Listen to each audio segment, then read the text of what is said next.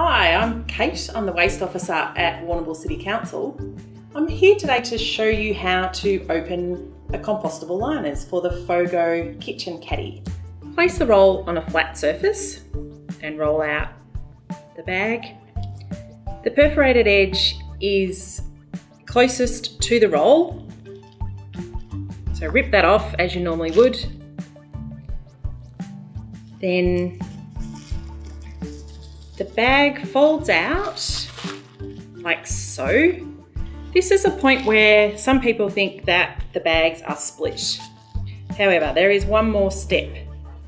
The top of this bag needs to be rubbed together, so either use your forefinger and your thumb to rub the bag together, or lick your fingers and open the top of the bag. And there it is. Place the bag into the kitchen caddy.